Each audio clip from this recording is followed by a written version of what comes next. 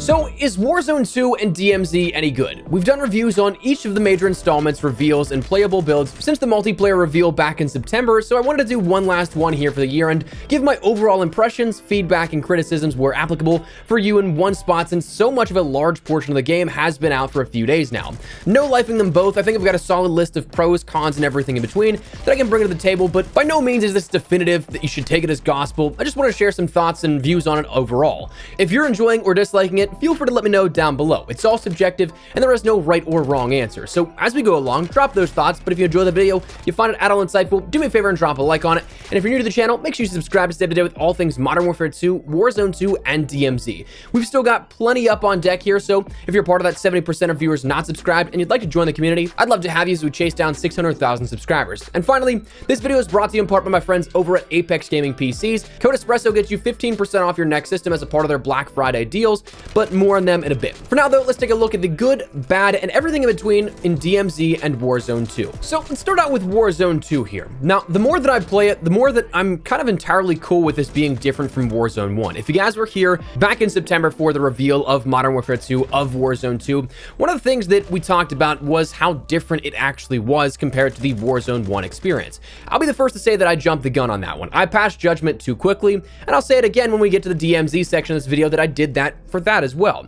I still think that that sort of argument holds weight, that the loadouts helped to make the game unique and put a Call of Duty spin on the genre. That's definitely a valid response, but it also, I think, is nice that the way that we're not so dependent upon loadouts now at this point.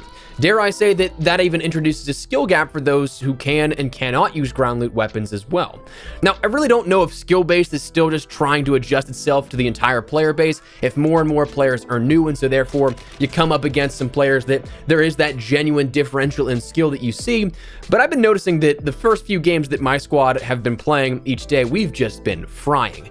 Very well could be that learning curve of a brand new map, new mechanics, new strategies and all, but it is something that I've definitely noticed that in the games that we've played, you can see the varied levels of skill that you'll go up against. Now, again, whether or not we see that continue on the next couple of weeks as matchmaking ends up sort of balancing out to where they inevitably want more competitive lobbies in that regard for player retention, I'd be cool if they don't go that route, but I mean, where my squad has been right now, it's a good mix of we'll have those lobbies where we absolutely fry, but also we're fighting for our lives. It seems like it's truly random based on that player set as opposed to cherry-picked as matchmaking had done before within Warzone 1. But anyways, that's something that we can get into at a later point in time. Let's talk about some pros and cons. Now, across Warzone 2 and DMZ, I'm probably going to forget plenty of things, but this is what I've got off the top of my head. For pros for Warzone 2, honestly, I'm really liking the map of Al Mazrah. It's great so far in my opinion. Plenty of points of interest that I definitely think are worth landing at. There's very few that I've come across where I'm like, wow, there is no loot. I'm not dropping back here ever again. There might have been like one or two like that I've had across the number of games that we've played so far, but really none of them really ring out too much. Solid rotations are available either on vehicle or on foot. One thing that I really like is that Geo, yes, there's still spots that it does suck, but like you can actually scale the mountainsides of Observatory with relative ease. That's something that in Caldera, in Verdansk, that would be unheard of. So I'm happy with how that has worked out so far. The gunplay feels pretty good, and right now, because we are so early on, there is still a pretty healthy air quote meta of weapons that you can end up using. Basically everything is still usable to some degree. Now, there's definitely some classifications of weapons that I'd kind of avoid, and we'll talk about that in a video either later here tonight or tomorrow where we're talking about our best loadouts and tips for weaponry, but that's something we'll get to in a little bit. I'm honestly really liking some of the new features introduced as well within Warzone 2. One thing that I really love is the ability to have the zipline mechanic, but with your gun out, because if you guys remembered in Warzone 1, that zipline mechanic when it was introduced, even until where we were up until the last couple of days whenever Warzone was going offline, you were entirely vulnerable if you took a zipline. You were, of course, able to traverse vertically with relative ease, but when you were getting to the top or the bottom of wherever you were, you had about a 2 to 3 second entirely vulnerable period that you were dismounting from that zipline. So that's something that is now counterbalanced here with the ability to shoot on the zipline. Granted, it is still from the hip, so you're not as accurate, but you can give some suppressing fire if needed. I'm really a big fan of some of the new contracts. The Safecracker contracts are pretty awesome. It gives you a decent yield of cash. I wish that we didn't sacrifice scavenger contracts here in that regard, but at the same time, we might see those return at some point. I am a big fan of that Champion's Quest if you end up going on the win streak where you can end up getting the nuke in Warzone. That's pretty dang cool. But overall, coming back down to gameplay feel, it feels more like a battle royale with bigger stakes at different points. Looting's more RNG, which is inherently the BR way. You have to be a bit more tactical in your nature with those decisions on how you take rotations, how you end up using that buy station utility, all that kind of stuff. So I'm really liking the sort of feel that we have so far. Proximity chat, well, proximity chat is known for being toxic. Like some of the biggest highlights with games with proximity chat are probably players being toxic, and it still can be that way. I've had some great times already with the random shenanigans with enemies and such in Warzone 2, so I love that as an addition and a feature. Assimilation, this is an interesting mechanic where this is going to be our bridge from likes to dislikes, because it's cool if you're, say, outnumbered per se and you want to keep playing a little bit, you can join another squad, but at the same time, it's quite literally legal teaming where you can use this feature. So not quite sure where I stand on that one just yet. But moving over into the cons, some things that I definitely think need some improvement, there are criticisms for. Firstly, the zones. I think that the zones that we have are far too sticky. It seems like there's only about a dozen or so end zones where the last few iterations of Warzone have either been entirely randomized, or there's so many set zones in rotation that you wouldn't notice any real overlap or repeats. This, I've gotten the same end zones at least half a dozen times now at this point, where I notice, I'm like, wait, we were just here like 3 games ago. Now that's something that I think will be ironed out in time. Another thing that I think will be ironed out is the looting. And I'm okay with the looting as we have it now to a degree. I'm not saying like this in terms of the backpacks or anything like that. But what I cannot stand, and I'm sure that is massively annoying to you as well, is that we don't really have any real way to easily access loot. And again, I don't mean that in the sort of loot bag, but I'm talking about how loot stacks on top of other stuff. That makes it to a degree entirely inaccessible. Whether or not you can't open bags up, it just won't let you. Or if you can't access the weapon underneath the piles of ammo that drop. It's that sort of pre-changed Warzone looting mechanic from way back in the day, but even worse somehow. Not to mention that sometimes it seems like loot goes into barriered areas way too often where you can't pick up weapons or items despite their icons being there. I also feel like loot kind of despawns insanely quickly. I mean, my squad has already had an instance or two where a teammate would be going to the gulag, they'd have to wait that entire duration because the gulag just wouldn't fill up, and then they'd have to fight with like 1 second before they'd be released for free. They'd win their gunfights and then they'd drop back, and by that point, some of their stuff would already despawn. Also, I just don't understand how the backpack expansions work where you get a medium or large backpack, because if you had one or an enemy had one, they just won't show up in their loot where you can't take it off their bodies. So it just seemingly despawns and is lost for good after that player that had it is killed. Now, there's plenty of bugs also on top of that beyond just looting that we've talked about here on the channel already. One of which, the biggest I think, is that downed state skip, where we talked about it yesterday, but there's a bug right now where if you come back from the gulag, if you are shot and downed, you will oftentimes just be entirely eliminated. Even if you have self-revives or whatever the case, you just will not go into that down state. Instead, you'll just be killed entirely. That is a known bug that they are working on, so if you've noticed that, don't worry, it's not something that is going to be a constant thing going into Warzone's future, but right now, that needs ironed out. The 2v2 gulag right now is kind of hit or miss with me.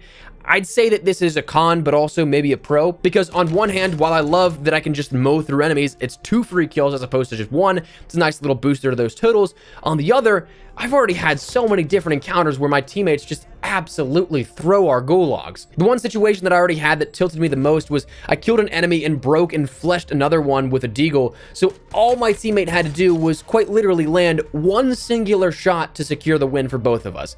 But I watched in that death third-person perspective as my teammate missed 5 shots on the enemy who was 1 shot and wasn't looking at him. Then he turned around and got 1 shot headshotted, so we both lost.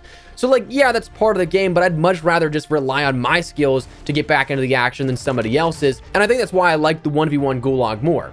Now, beyond that, there's a ton of hitching, server lag, lobbies not filling up issues. That's got to get fixed out. We got to figure that out, Infinity Ward. I know it's going to be something that we do get fixed out, but I'm just disappointed that we even got that at launch here to begin with. Cash values, I think, again, are hit or miss. Some games, it feels like I've got a ton of cash. Others, I feel like I'm searching for ages just to get cash to get a teammate back. If we could get like a 50% increase to the cash for where we have it now, I think that that'd be a nice touch and incentivize a bit more utility play. And then finally, the infill plane. We're way too punched in perspective here on that, where you can't really see what's below you in the map. So that's something that I hope that they sort of bring that perspective back, change the FOV, whatever the case is on that infill plane, and I think that it would make a way better experience for the early game and making where you want to land an easier choice.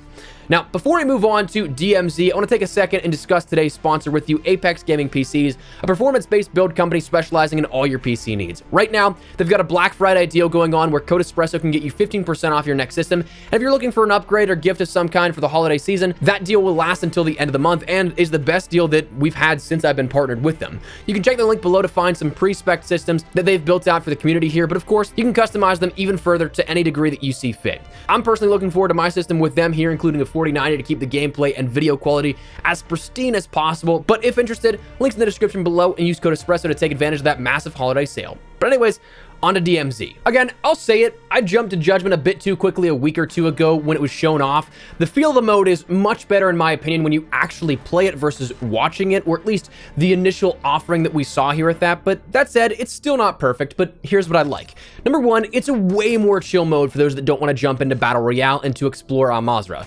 I thought that I heard Plunder would be coming in at some point for Warzone 2, though off the top of my head, can't remember if that was actually something that happened or if it is, when that will be coming. But I think that once you have that in rotation, perhaps all three on offer, it'll be a great selection for every player, giving something for everybody. Now, one thing that I really like is that exploratory sandbox nature of DMZ. I really enjoy that you can go in, do what you want at your own pace, and surprisingly with some solid reasoning to do so. Honestly, I'm kind of liking the sort of faction missions that give some loot and rewards here, blueprints for various levels of missions completions across 3 different factions that you unlock. My only concern, and we'll come back to this in a second, is how permanent are these challenges? As in, will we see more? Will these just be these static challenges we see for the rest of time? We'll touch on that in a second, but right now there's some question marks with that system, but it's cool at its base. Now, it's also really good for leveling up, both XP for your overall rank, but also for your weapons.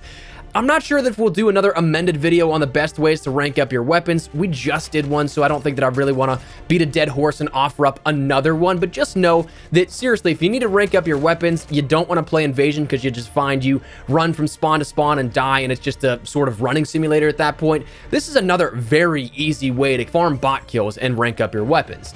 I'm also enjoying the fact that things can carry over, and naturally that's how it should be with the genre itself. But I mean, when you take a look at it, when you go into what you have on offer, you have different things like your armor satchels, your gas masks, your backpack size, that will all carry with you from what you exfil with and going into your next game. So if you find a durable gas mask, a large backpack, those will carry on if you successfully exfil and then go into your next game. Same thing with secondary weapons that you can add into your backpack. You can add certain keys as well to access locked areas of the map and other things like that. Streaks, self-revives, it's all cool that it carries over here with you. So honestly, I like that to that degree, but again, as with all of that, you have to realize there is risk management. If you die with that stuff on your person, it is gone.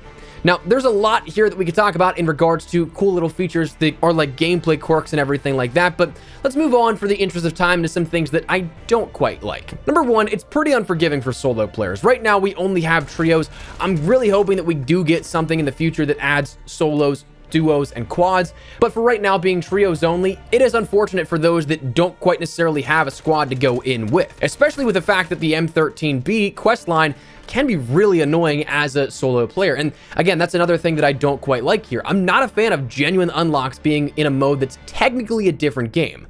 Modern Warfare 2's M13B Season 1 weapon is only unlockable in the DMZ mode, where you have to kill the chemist and extract with his weapon blueprint. And sure, maybe that's an entirely publicity thing for DMZ initially, that they want to drive as much traffic early on as possible, be like, hey, check out the mode, you'll like it, we promise, and then that's the end of it. But honestly, I just don't think that you should have to go into an entirely different game here. I think that if that continues on, that's going to spell some massive dissatisfaction in the future, more than there already is for this in this quest line that we have. Another thing that I'd like to see change and have some concerns with come down to extractions. Right now, the extraction points, there are very few of them around the map, each single map, and they're all static. Everybody shares that same singular extraction point, meaning that camping those extraction zones is an absolute real problem that people will face. And that's something that will hinder a lot of the gameplay experience for a lot of people.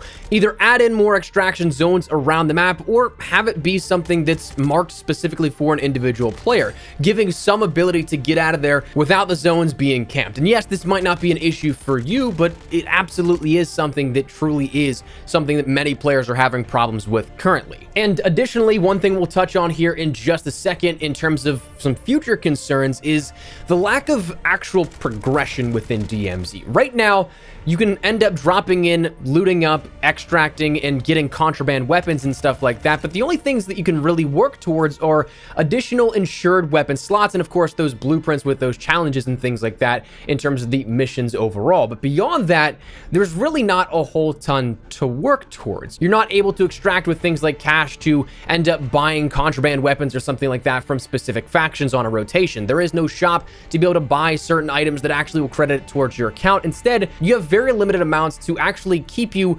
long-term grinding out the mode. Beyond that, though, it is what it is. It's a sandbox mode here, and really a lot of the gripes could come down to the ways that you end up just playing the mode. I think at that point, my concerns now turn to the future, because I'd be curious to see how DMZ is carried into the future.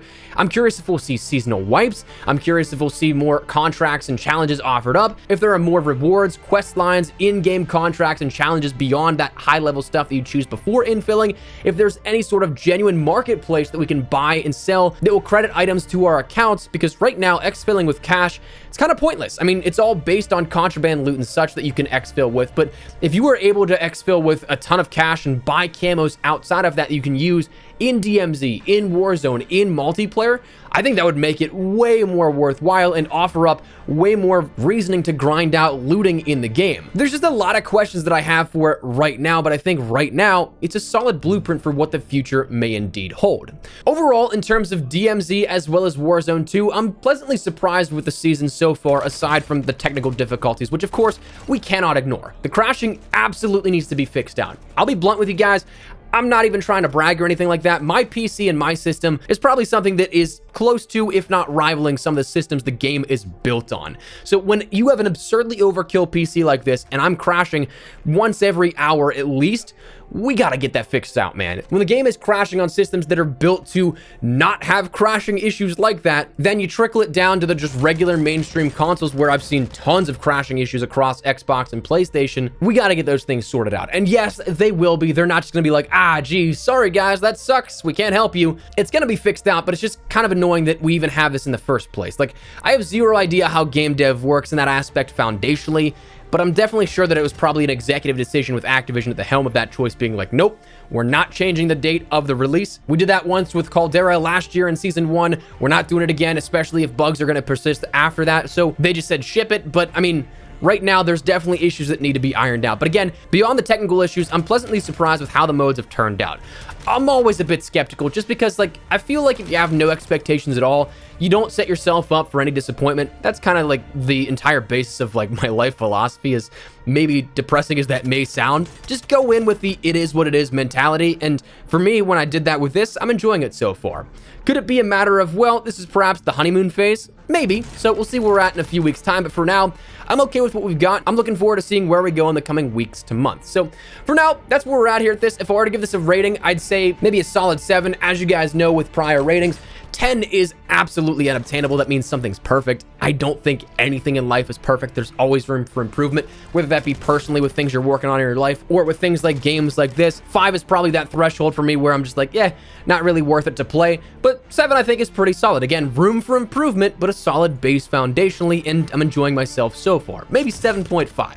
But anyways, that's where I'm at here at this. Let me know your thoughts down below in the comments. Do you guys agree, disagree, whatever the case? Feel free to let me know. Again, it's all entirely subjective, so if you don't share the same view as somebody else in the comments, let's be civil, let's be cool with each other. We're all here just to have a good time, so let me know your thoughts below. But if you enjoyed the video, you found it at all insightful, do me a favor and drop a like on it. If you're new to the channel, make sure you subscribe so you don't miss a single thing regarding all things Modern Warfare 2, Warzone 2, and DMZ here going forward. We've got a lot upcoming still, so make sure you're here on the channel for all of it. For now, though, thanks so much for watching. Honestly, Espresso. I'll see you guys later. Take care, and peace.